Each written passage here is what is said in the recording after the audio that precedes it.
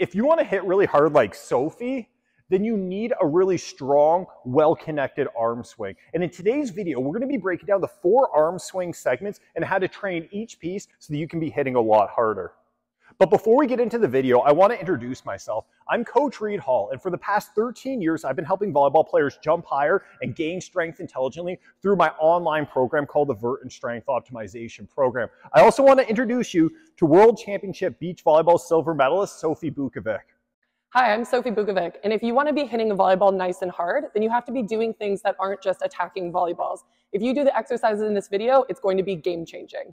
In a moment, I'm going to be teaching you the 4 different segments of the arm swing pattern and specific exercise that can train each segment. But before I do that, make sure you subscribe to Reed's workouts below so you get access to all my videos when they are released.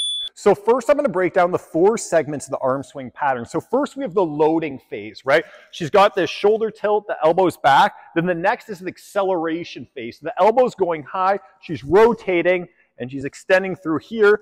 This is the contact phase. And then she's going to finish through, and that's the deceleration phase. So you have the loading phase, acceleration phase, contact phase, and deceleration.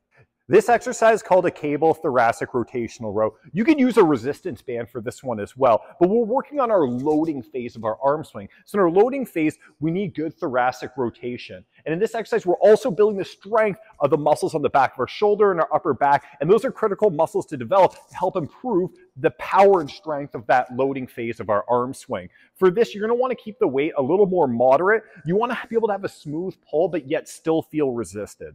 This exercise is focusing on the acceleration phase of our arm swing. And we're going to use med ball rotational slams. So I'm doing the acceleration phase of my arm swing. My core and my hip lead the movement and produce power. And then also I accelerate through my shoulder. So let's see what this looks like.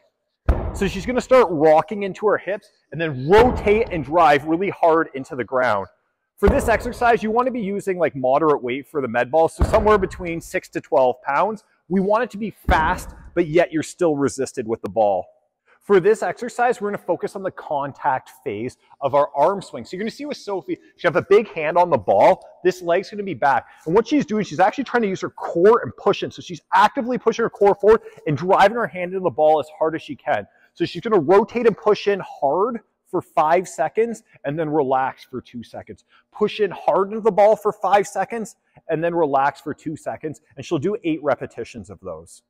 Another exercise I like for the contact phase as well is called a half kneeling landmine press. And the reason why I really like it is it helps promote our shoulder blade to move well. So it's helping us develop the mobility and the strength and stability to be in a good position overhead.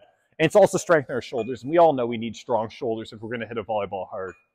Another exercise I like for the contact phase is called a dumbbell pullover. And so what's happening here is if you are tighter or more restricted and have a tough time in the overhead position, it's helping you develop the mobility in this position, but you're also strengthening this position as you do the pullover. Let's take a pause. If you like the content of this video, subscribe below for all of the upcoming videos.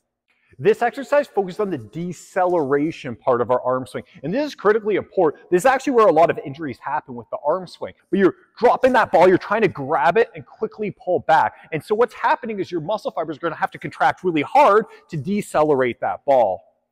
So the next deceleration exercise I'm going to show you, Sophie's going to be using a dumbbell. So she's going to set up with 2 because she's going, I don't know, relatively heavy, I guess. Well, she's using a 10-pound dumbbell here. But you're just working on slowing down the dumbbell in all different positions. So I could work on decelerating and internally rotating. I could decelerate outside of my body. But once again, you're going to set up with 2. And you're going to control that dumbbell on the way down. The lowering phase should be about 5 seconds, 4 or 5 seconds.